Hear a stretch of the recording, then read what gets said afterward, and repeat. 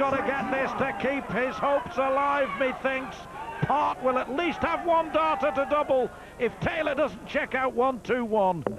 That's 104, treble 18 for the Bull. There's the treble 18, the bullseye to take us.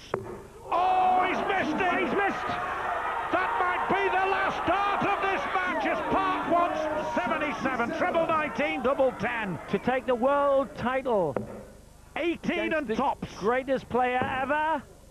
John Part wants tops to sink Taylor and does it! John Part of Canada, in the greatest game ever seen by Sky, beats the 10 times world champion. John Part is the happiest man on the planet at this moment. He has been nothing short of brilliant.